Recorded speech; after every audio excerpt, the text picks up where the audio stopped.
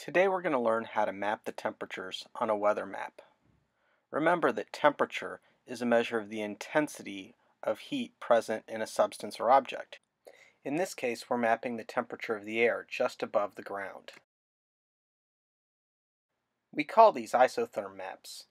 Isotherms are lines on a map that connect areas with the same temperature.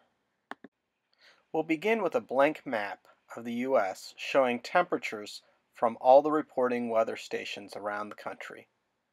The time and date are stamped in the upper left-hand corner using a system called Zulu time. Zulu time can also be called Greenwich Mean Time. It's based on the time at the Royal Navy Observatory in Greenwich, England. Because our map covers many time zones, it's important to use a system like this to avoid being confused about the time the data was collected. There is no AM or PM in Zulu time, and Arlington Heights time is 6 hours behind. If we subtract 6 hours from the date and time on the top of our paper, we'll see that it was 11 AM on March 24th of 2016. To draw the isotherms, the first thing we'll do is cross off from the key any temperature ranges we won't be using. Once we've eliminated the temperature ranges that don't appear on the map, it's time to choose a color scheme for our key.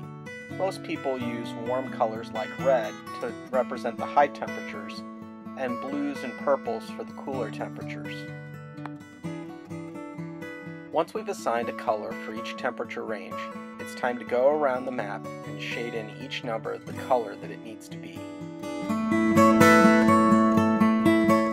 I'll start with the 20s and shade them all in purple.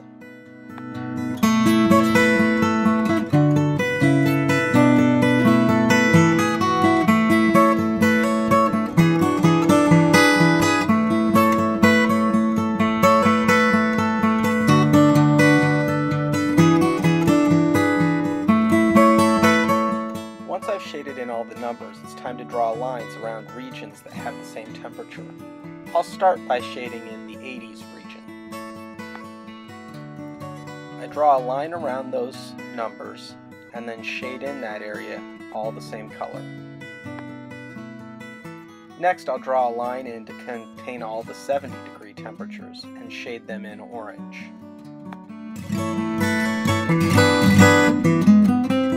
I do the same thing for the 60s.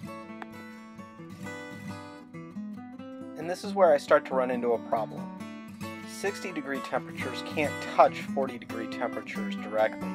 Somewhere in between them, they have to be 50 degrees. I'll have to account for this when I shade in the green area. At this point, it's probably easier to switch and start doing the lows. I'll go down and do the 20s purple now.